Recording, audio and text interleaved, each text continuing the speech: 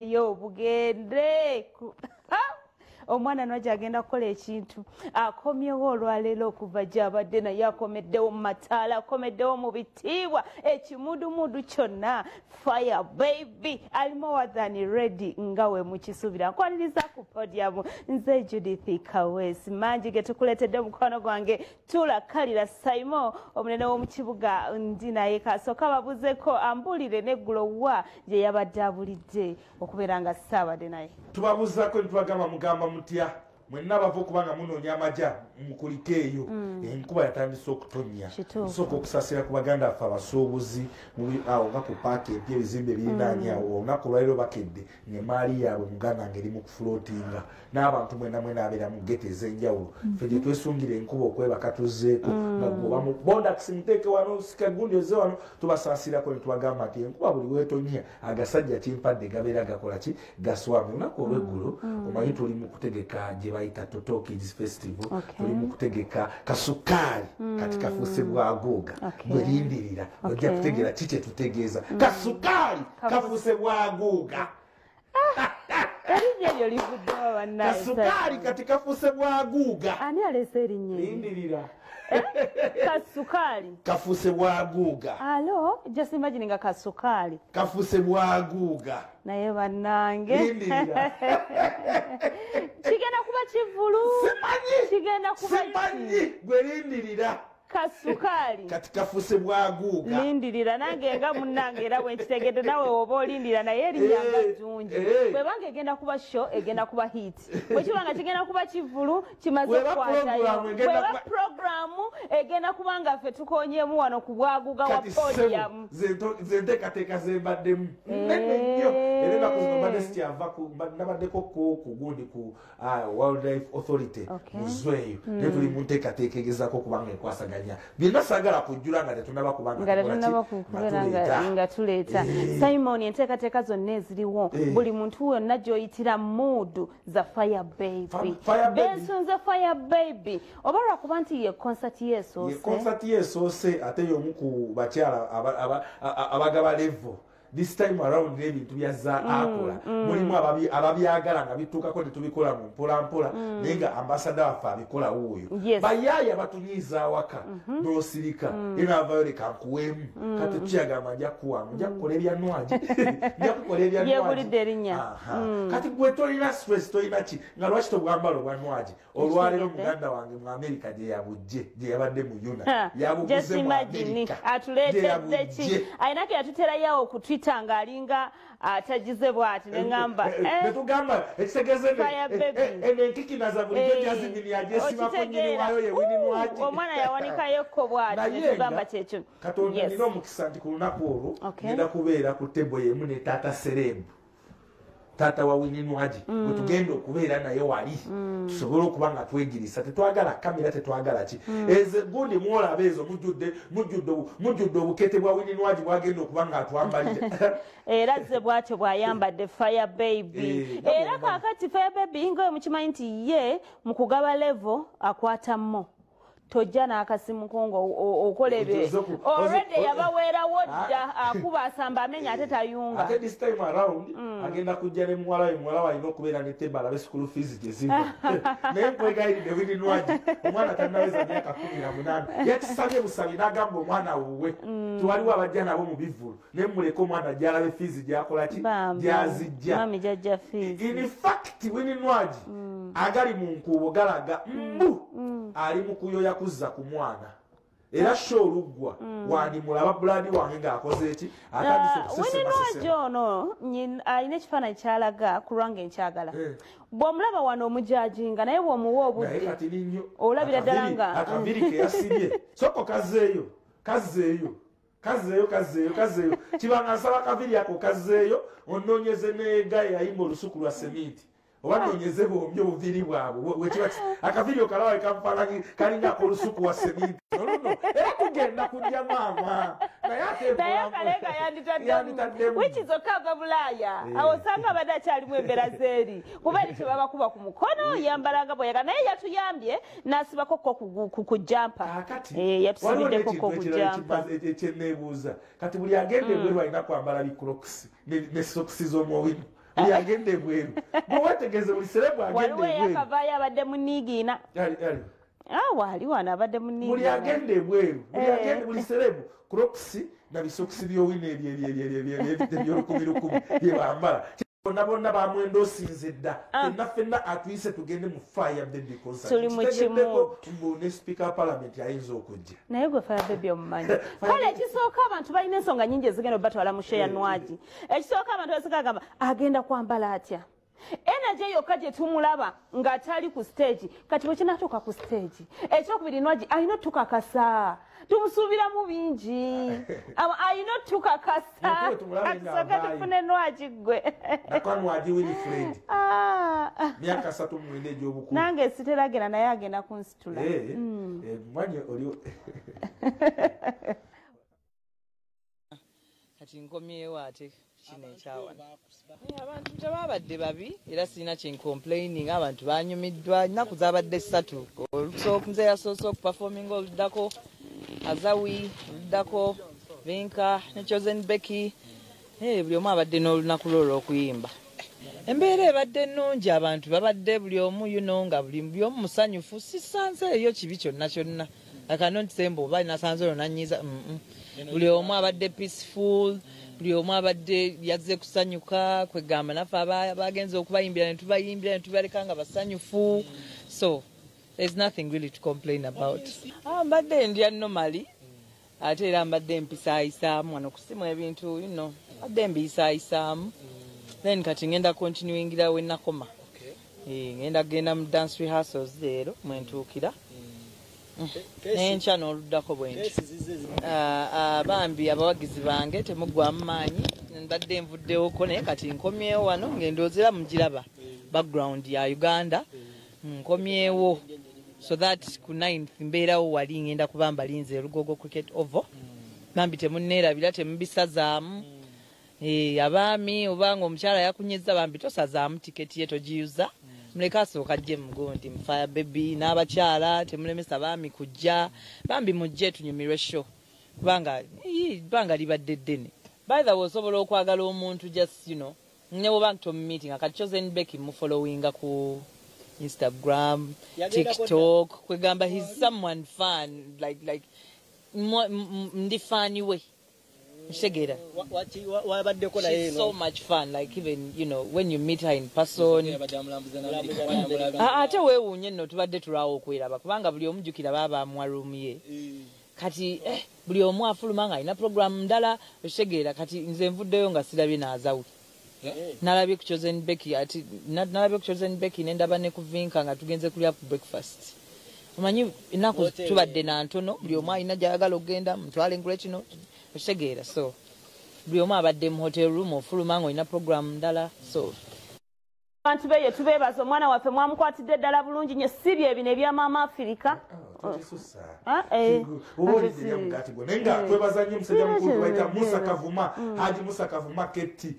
yagadde nnyo promota yenna omanyi bino ebivulu mubirabirako bulabirizi bulijjo tubadde tubagaba abapromota abeekiwebwa okwongera okuyiga mulaba omusajja oyo Keti gyali mu kukolamu ebintu bye singa olabo n'abayimbi we bategedde nti ekivulu kya Keti bino ebateekawo enkokola bitusi nesitukarema shiba buli muyimbi n'asitukiramu okukola ki okwasaganya ekintu kye laba drives engeri gyazikozeemu okukola sho ey'ono omuwala ti shono omuwala ne waba tafunyeemu ssente nti Keti agenda kumulekawa waggulu gw'omuyimbi kiwetaaga okubanga okola Haji Musa Kavuma we bali kubanga okolagana bulungi ne Vision Group Bukedde TV Bukedde Farma n'ensonga zonna naye nga tukutegeeza Senga Malusi Kawomera Anet Plaza yateekamu amagya Senga Malusi Kawomera alina ke bayita akatiggusa nsolima yaŋŋambye nti gwe omwami yali eyo n'ensonga tezitambula bulungi genda omukyalireko Senga Malusi Kawomera alina ke bayita ka ladies warmth kamwe abakyala genda omukyalire ensonga zonna zina Anet Plaza opposite park empya ku gundi ey'okubiri ku 0782 68505 oba omufunyi kale kakati ensonga za Sipapa Simon zasoose neziyitingana Sipapa yazzeemu bamunoonya bya ssente abadde waabwe toolo biki finally onaku leero Sipapa ne yeetwala ku poliisi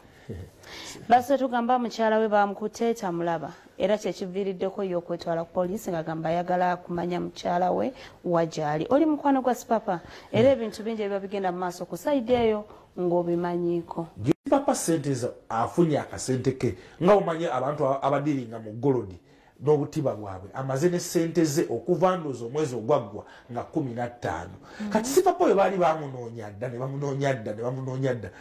bamugyako abasirikale ne bamuteekako obwana obumubega nga womanyi nti wano okuba akasente baba baagala bakwate bakole ki bakulyemuko ku kasente. Sipapa oyo ne bategeera akasente yagulako ndooza sawundi esinga obunene mu East Africa ndooza emitwalo nga 25 egya dola n'emitwalo 10 egy'amataala sawundi eva kuva China ejja kujja anytime n'agulako n'emmotoka endala eyo gy'olaba emmotoka endala. Kaakati Sipapa oyo ava e Kampala ewuwe agenda ewa Etororo. Poliisi emukubira bategi balowooza nti Sipapa mu nnyumba ewaka ateekeddwa okuba ng'aleseewo ssente eziwera ddala nga bamukubira owaayi Sipapa twagala kukebera nnyumba yo nga bagamba mba mwagala kusaakinga nnyumba yange wendi muninde bino ebintu mbirekera abaana babitwale ne ssente zinasuubiza abakadde okwaba bazitwale nzije mukyekinge nga wendi. Poliisi neegaana ne bakyekinga nga Sipapa takola ki taliiwo. Era lwakomyewo n'agamba nti story ki nga omanyi nti omusumba ogusooka nekubamu bagamba ebyo yakoze bw'ati osooka n'okola ki n'otyamu. Sipapa olwaleero neyeetwala ku guudi ku poliisi paka kati poliisi mukyala we muganda wange yasoose ndoozi okukwatibwa naye nga bagenda okwaza mukyala we bamusangayo ewaka. Sipapa bagamba nze I am willing to come leka nkole bwenti ne bwenti. Teri n'ekirala omudinka Sipapa gwe yabbako ssente yazijjawa. Abadinka mbo baba ne ssente zaabwe okujja wano bakkiriza ezo ssente okubeera nazo mu nnyumba. Kitegeeza omubbi yabbye mubbi munne poliisi ebiveemu. Era Sipapa singa obuddako tukwatireyo omu ku bakungu ba gavumenti abali b'enguzi bw'oba ogenda naye poliisi esoose negamba nti emaze nemukwata era ne bayambako ne beebaza abantu ababayambyeko. yeetutte poliisi yaffe bagikubamu ebitundu yeetutte anti nkubuulidde naye si gwe gusoose Sipapa ng'abeera mu scandals bweziti Simon Judy si gwe gusoose nga we tugamba naye ne Paulo yali Sawulo naye era wali omukate wabula muliro. Of course wali omukate wabula muliro buli omu amanyi bakwatira mu weak parts zo because kale tetuganye nti Sipapa mubbi naye mubbi ku level ya Sipapa osobola okuba iPhone basangayo iPhone ewaka mbu ne basanga laptops 2 ng'azeebaseeko ziri wansi w'omufaliso $7 ne bazisangayo ewaka. Bali basuubira nti zisukka mu ezo because ekituufu kiri nti Sipapa katiba ke kaakwatamu omwezi ogwaggwa akasente yakakuwamu sireeti badde bamunoonya engeri oba tugambe nti era alina abamafiya abamulwanyisa.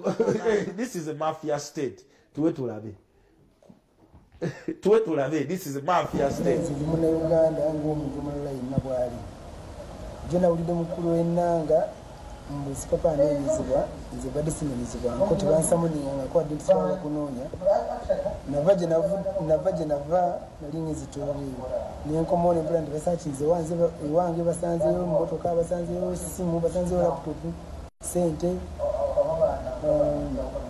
baninda ngenze ne basaakinga awo simanyi byaddako naye nalowooza oba mukyala wange alina ekizibu kyakoze nga nkyanoonyereza ali ku poliisi kino badde ndyawo nempula mukulenanga nagamba Sipapa badde banoonya Sipapa yabadde takola kino abadde abuze netukwata mu mukyala we kati mukyala we mutasobola kubeera mu kkomera lwa Sipapa lwanze nze abeera nze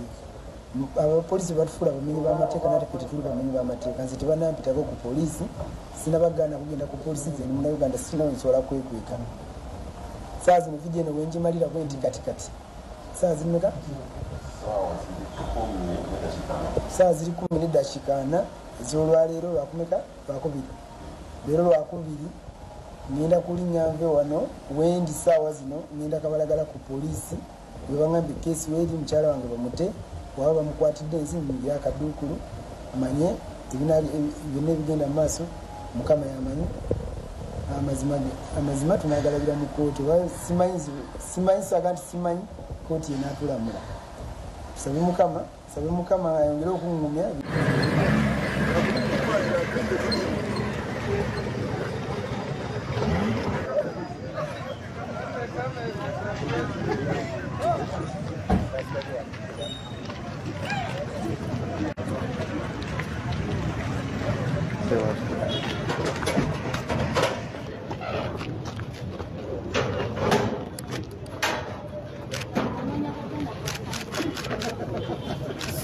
my office, I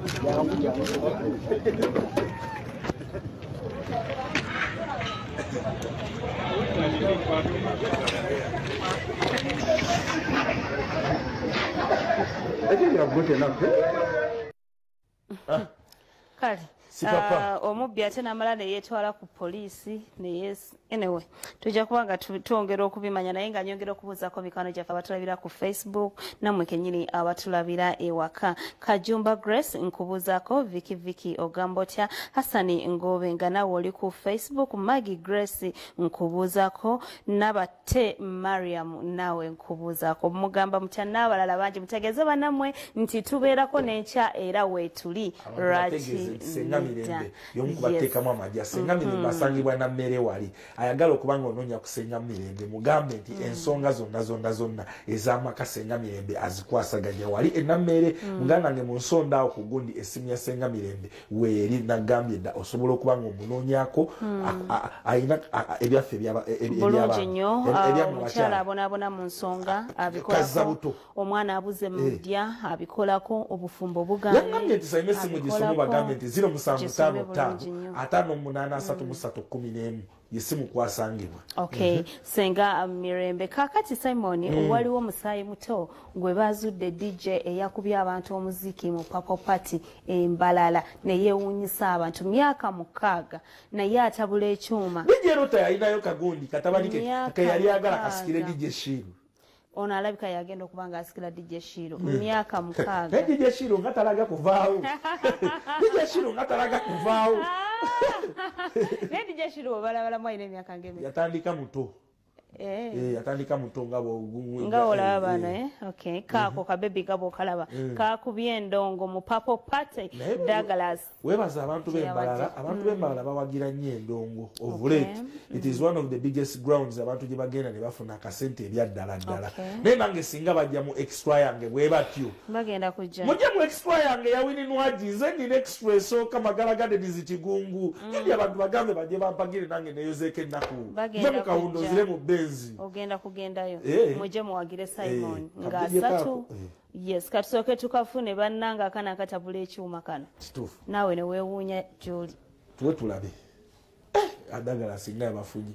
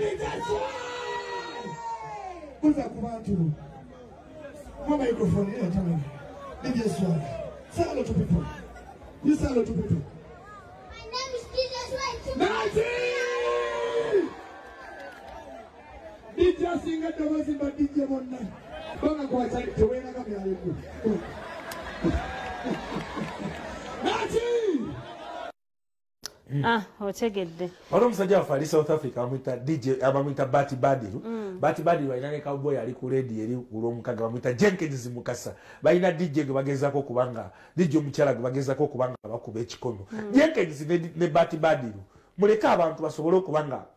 bano ekyalinga ebitone byabwe omulabamu akasobi kati nekakuteekawo bikono Jenkins ne Bati Badiru njabikubuulira twahali ate twa iStudio nkubuuza ku side South Africa mbuuliza ku manager Absa and of course ne mukwano gwange bayita SN Powers Cash Mayanja mumbuulize ku side South Africa eyo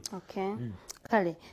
kakati Bishop Kibuuka ebyamutuukako wabimanya bulungi nnyo Bishop mukwano gwange yes naye olunaku olwaleero ateereddwa abadde alina emisango egyamuteekebwako okuba omwana babeera nga bakola ki nga bamutwala leero zibeno gyabadde awangaaliddeyo nno akaseera ffenna kyatwewunyisa by the way twete tulowooza nti asaana okumala ennaku 2 ng'akyali emabega w'emitayimbwa amaanyi gaasuka ne tulaba nga waliwo ekyenjawulo naye olowooza amaanyi ago gabadde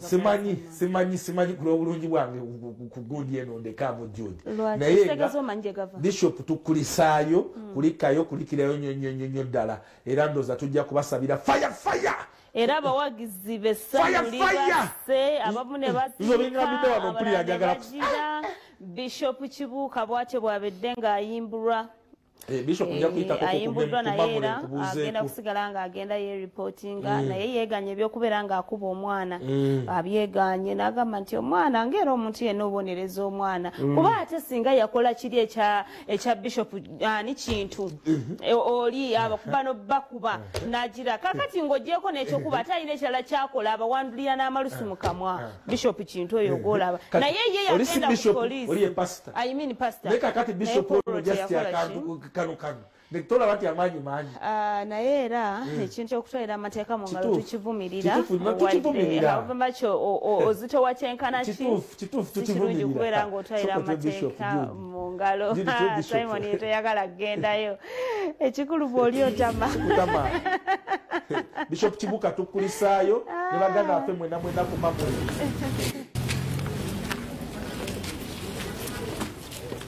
Here jointly with my land friend Mr. Baby for the accused person.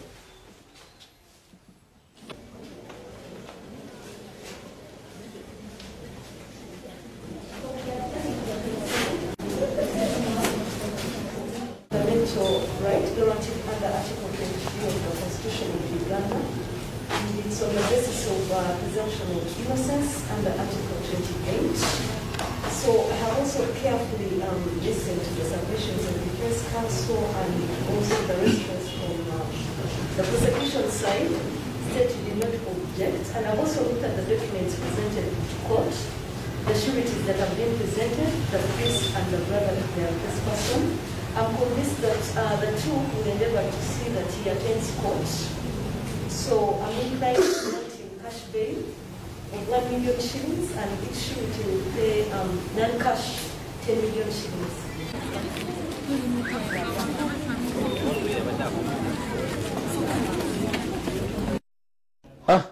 Bishop tukulisaayo ne baganda ffe mwena ku mamule ne twongera okuba nga tubakwasa Mukama Katonda kasita Bishop ebintu bino abibuuse naye lwaki Bishop Kibuuka n'ensonga ye babadde bagikwasiza maanyi nnyo Simon gwe bw'okuba muttooki bw'oti n'oleeta eriiso lyo n'otunula bw'oti jjukira ffe twagamba tulina eriiso ery'okusatu abantu be batalaba osobola okunkubiramuko okutooki nze nga Judy nina kye saategedde awo ng'okyayagala mbuuza ku birala naye byoyondeka Bishop kasita avuddeyo tuyinza okwogera ku bya Sipapa tolaba bya Sipapa bikubulidde n'amaanyi ate there is an invisible hand mu bintu bya Bishop gwoke nyini oli kintu oli abavuma n'obavuma simanyi bagambye gundi obugundi bw'egundi bwamugobyeyo obuki ogundi wakabaka bw'egundi bw'ebunyolo bwamugambye ovuma n'okuvuma naye bannaye kati akwata n'awandulira n'abantu n'abakuba kibooko kyokka ate ekyewuunyisa ku bantu bano Simon waliwo endiga ezaatabuka nga batwala gundi oyo Bishop waabwe ekintu waabwe ne bagamba ng'omuzadde yenna waabonereza omwana naffe atubonereza tetulina na buzibu kati Bishop omwana nga we nagamba nti ku kyaki bwe bakola kinga gwe we nagamba nti nze wenkola ekintu nga bagamba Doni Wanyama yakikoze kati nakyo wekyali ekya Bishop tugende ku biva organic bateekamu amagya biva organic basangibwa ku access building wali opposite Sojovalo biva organic opposite Sojovalo buladi wange basangibwawo ku nkulungo ya Ssaabasajja ku ngalabi Ssaabasajja Kabaka awo we basangibwa biva organic ebintu bye abikozesa mmere yaffe ya butonde gwe ayina buli kimu ekikulu osobola okugendayo ayina akamwe ke yakoze akabakyala ate munange Simoni sikaddu kyakulya mmere simanyi kati gwe yakulira ekibuli oba obimanyi naye endaggu bagita kaama ekula n'eyingira mu ttaka eyo kati okugisimayo ogijja munda eyo wansi etwalira ddala ebbanga ze byo simanyi nti naddagala bwe yakuleetedde muganda wange ekola kuki nti olumizibwa enseke olumizibwa ng'ogenze mu nsonga zammwe abakyala olumizibwa simanyi ki leero n'obuukamu etya n'okulotya biva organic yakakuleetedde ako egundi ekyokulya ekyo kye bakola endaggu eyo ekulira wansi eri mayiro 15 gye yakuleetedde ate munange ekyenjawulo ekiriwo yagambye nti osobola okwekolako first aid bw'obanga owulira nga obulumi bungi nnyo nga tonnamutuukako kufuna eno ye gyakola gikwate gifumbe girye ogenda kuwulira nga ebintu bitererera ddala ayina ke bayita kakiriya kofu gwe kyaliwa nga asumbuyibwa ekiwanga amawugwe byonna biva organic ku 0752 munoonyeeko Dr. Richard Senjobe ajja kuba abikubuulira byonna kaakati wininwagi gye yakava ate tukyalinayo abantu abakyaliyo kwe kuli Josephat Seguya n'abalala njogera wa kuyuna yesu amukoze eggulo yabadde ne mutabani we kakati twali tubyogera munange ffe tuveeko tontuuza mu bigambo ebintu byabakita Jose ne mukyala weze sibimanyiiko bali bulungi naye kati nkubuuliramu ga Katonda muggulu Kamiliyoni wave yoddamu okuwulira tibazaddeyo akaana it is okay bali bafumbo ate naye mwebaze Kamiliyoni mwebaze bukyanga agenda omukyala Kamiliyoni tazaalanga mwana mulala wano e Kampala tunamanya tutya kubanga abaagala okwerabisa ab'e Kampala tunatavaayo tunamanya tutya Simon abaana b'omusajja abatuufu obamanya afudde abakabiri singa bavaayo dda kati naye weebaze Kamiri ekitonde kye bayita omusajja mukwano tokiwakaniranga wamma gwandaba n'asuubira towakanira ekitonde kye bayita omusajja abaana b'omusajja obutuufu obamanya afudde Judy nze nno mmanyi okubeera okukyalirako goni mama Prosi mama abakamiri muba munyumyanyumyamu bwe muti n'ayitika katini yenno wizo olowooza teyaleeseyo omunyarwanda omulala wuyo nno oyo wawizo yazizaawo akyalino mama wa Kamiliyoni singa yalungamba Simon mmwe abasajja omusajja akola ekintu n'akikweka kama mbaya nimbaya ate mukama wabanga amwadde ng'alinamu obusobozi ng'asobola okuwa akasente buli kimu kiki ekiba kikujjayo nga onalibona ayogera oluzungu oluzibu weeyeeyo ku luguudo lw'ewa Lwasa ayina abaana kwasapolo kagwa naye muganda nga engeri gyabakwekamu njakubulira emboozi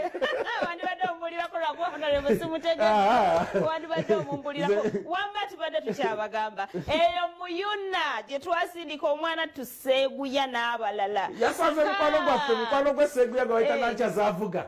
oyo simumanyi ngabalina ne Juliet zaawedde kibanga nankyazavuga omumanyi wa Seeguya Seeguya ali mu byana pulezidenti Juliet zawedde yamukozeeko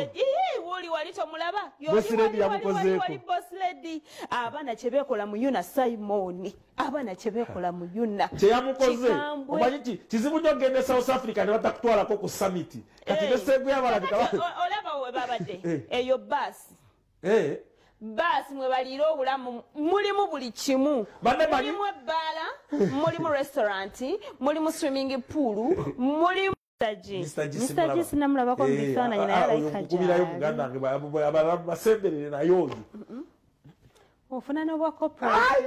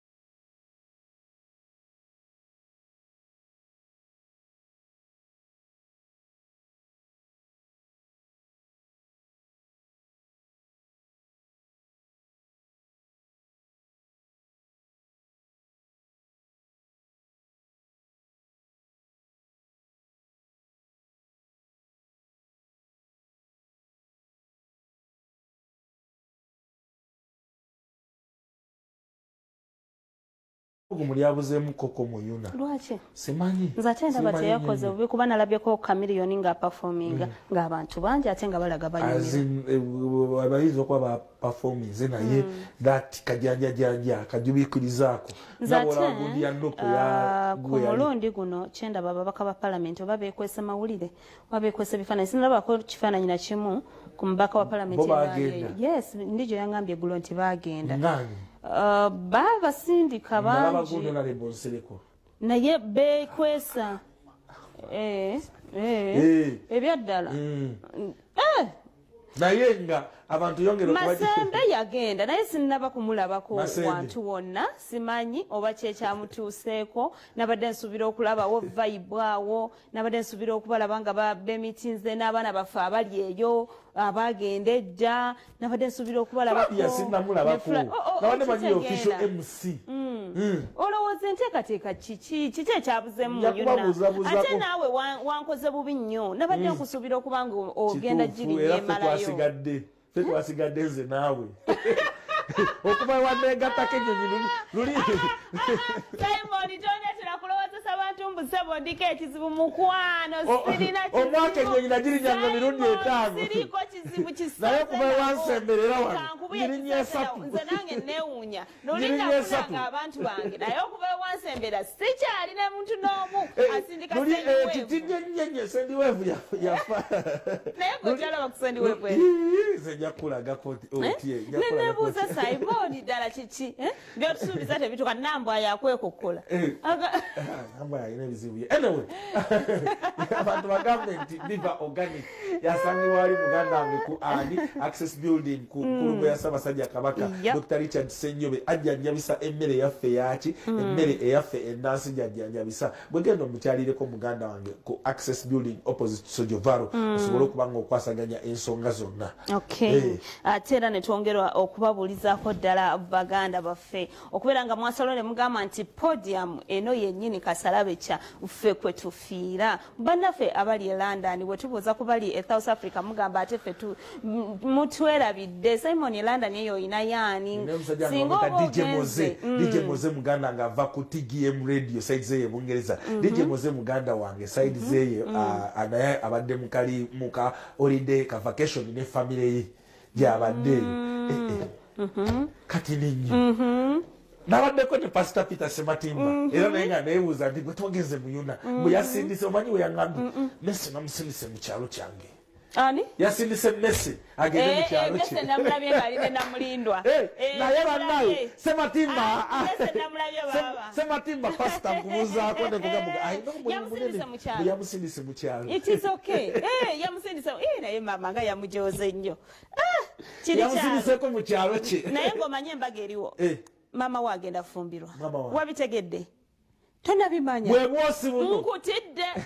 tuli mu mudu za mikolo naye buli wabakomawo Uganda atiisa na mikolo guli kisimama wano akakatona mugulu guno gye guli mwalaali ndi gye yamaze okwogera n'omukono akoonamu sitampu tuve wano ebyaddala mama wagenda kufumbirwa ate embaga tuve wano nkubire gundi essimu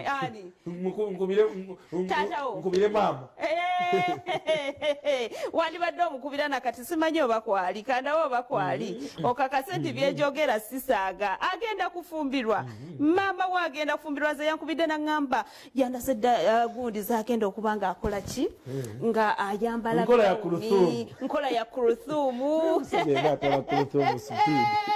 yaŋŋambye omanyi abantu abo boogera nnyo Judy njagala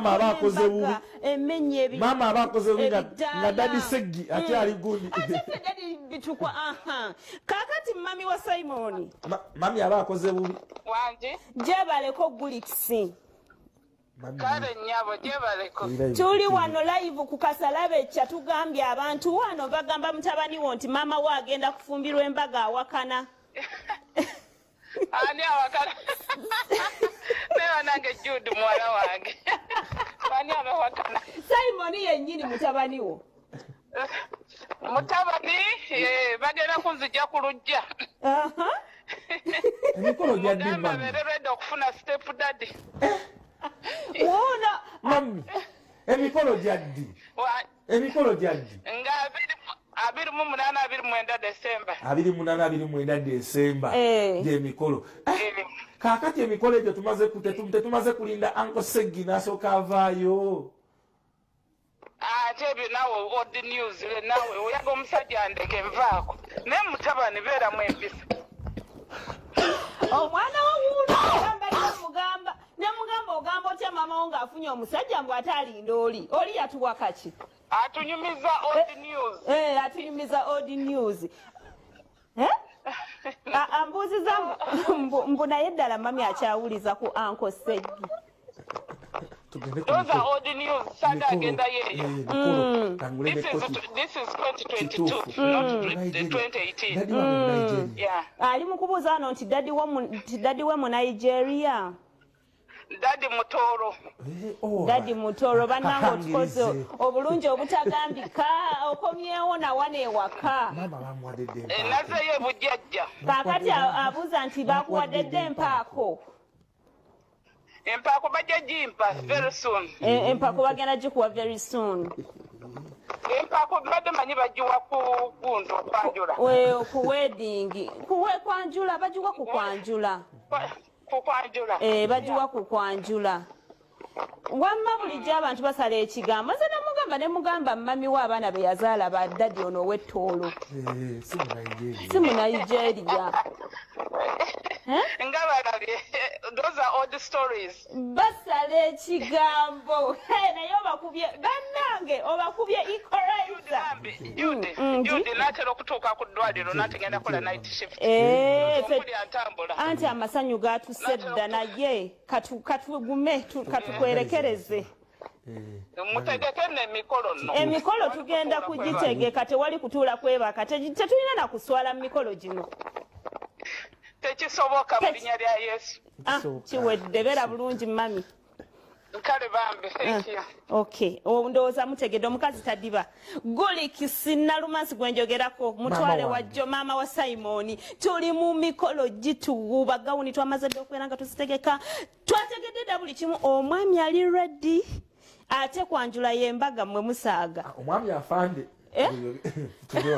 Sibitulamu. Kibanga tuddire wama tunakomawo olunaku olw'enkya.